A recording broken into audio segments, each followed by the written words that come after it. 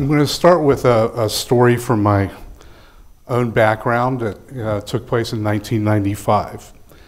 My closest faculty friend at the first college I served in such a role that I do here now was Larry Brightboard. He's a professor and chair of anthropology, and he had, after 20 years or so, secured an opportunity to become the chief academic officer at a college a little south of where we were in Wisconsin, Knox College in Galesburg, Illinois. Larry had been invited in 1995, prior to his departure, to deliver what was perhaps a precursor to TEDx talks. This was common on college and university campuses, and it was called the Last Lecture Series. And the premise was an esteemed faculty member or staff member from a college was invited by the community to deliver a lecture under the premise that it would be the last one that they would ever deliver. So in Larry Brightboard's case, it was indeed his last lecture at Beloit College. And what he spoke of was, to his students mainly, that he was still changing, that he was still growing, that he wasn't done yet, he wasn't finished yet, that he was a work in progress. And I've always remembered that. And so when I was invited to deliver a TEDx talk here, given what Dr. Kennedy mentioned, that I'm retiring in 3 months, almost exactly, and that I am 64 and 19/20 years old. So in about 18 days, I'll turn 65. And it made me reflect myself on what should I talk about? What do I have to offer? Well, you need to know that professionally, as was mentioned, I'm a career counselor. And I've been doing that for 35 years. And so I tried to narrow it down to one point that I could offer. And thank you for letting me be a little self-indulgent to describe a little bit of my personal story. And I just want to do a little more of that. So 1995 was 22 years ago. And here I am, about to retire. It's pretty surreal. And you come to grips with that. And you kind of rock back and forth between I'm ready and I'm not done yet, at least with that word. So I was on an airline a couple of years ago, and I had a seat in the back. And as I went to the back, I used my person observation skills.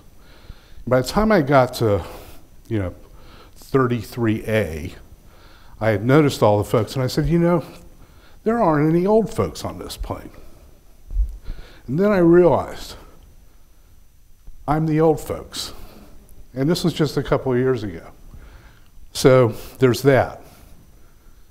I would contend that at age 64 and 19/20, I have felt like an adult maybe 4 or 5 times. And so I have to grapple with that as I look at the next chapter of my experience.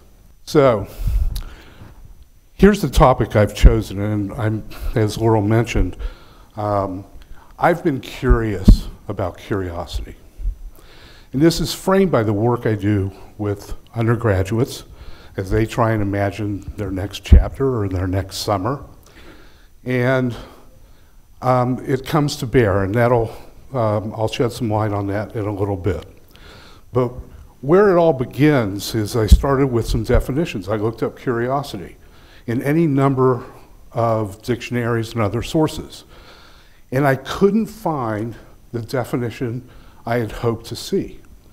Every definition of curiosity, intellectual curiosity, historical curiosity, you name it, focused on being curious external of ourselves. And I was looking for a definition that looked at curiosity within, of what we have inside ourselves and how we use that, and how we become curious about who we are and what we have and what our potential is. I then looked at other words. I looked up motivation, I looked up purpose, I looked up drive, and a number of other terms, and I still didn't find that internal focus on curiosity. Then I reflected on my graduate studies and my counseling psychology cognate, and I remembered Maslow's hierarchy of needs.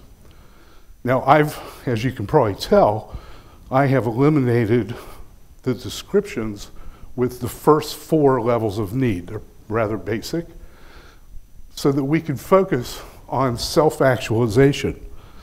And descriptions there are morality, creativity, spontaneity, problem solving, lack of prejudice, acceptance of facts, and there's more. And Maslow used another phrase, as I recalled, that went to exceptional moments of performance. So I thought about that. And I'm going to invoke, because it's March Madness, a series of sports metaphors. So imagine the distance runner in a marathon at mile 22 hits what is called the wall, pushes through it, finds a different level of and within themselves, and makes it to the finish line. Think of the diver who shoots for that perfectly clean entry. The gymnast who sticks her landing. And because it's March, the hoops folks who dig within themselves, rise to the occasion, and find their way to the next level of performance. So it sounds pretty good so far. Well, it's not easy. You have to overcome fear. You have to start somewhere, and you have to take risks. So I want to talk now and kind of bring it to the end in terms of looking at our capacity, my capacity, your capacity. What if you applied those same concepts, because again, I'm a career counselor by training in nature and passion.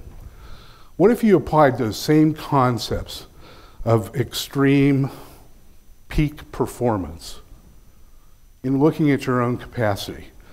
And through my lens, what if you looked at your next chapters of that next internship, of that next job search, of applying to graduate or professional school, of seeking a fellowship, and went to that concept of looking within ourselves? Aren't you curious to know what you have inside you, of what your next level is? And it won't be something that's sustainable over time, like many other aspects and facets of life. It comes and goes. Happiness comes and goes is another example of fleeting and ebbing and flowing. But what if you push your capacity in terms of your next chapter in life? So here's where I want to conclude with this, and that is, I see so many of the students I've worked with over the years and decades going to a computer, looking at all the jobs or internships that are out there, and they have one of 3 reactions. For some they see, thank goodness, they say, yuck. For others they see, occasionally, they'll say something like, well, that's cool. The one I always worry about is the third, and that is when you look at an opportunity and you say, I guess I could. That's the one that freaks me out a little bit.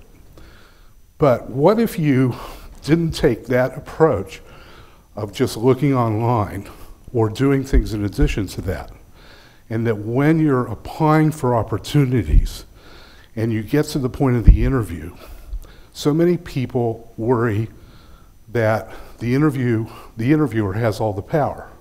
I would contend that that's not the case. My contention is you have the power, and that's what the interviewers are looking for and hoping to see and rarely find. Ask yourself, have you ever been accused of being arrogant? And I would say the vast majority of students at Denison, their answer would be no. So what's the risk there? Push yourself. Take that risk. And instead of the driver being to figure out what the interviewers and employers and grad schools want to hear, instead, let your internal driver be, how can I make sure that they understand who the hell I am and what I bring to the table and what I have to offer? It's through that internal power and internal strength that you can find your next level. Start now.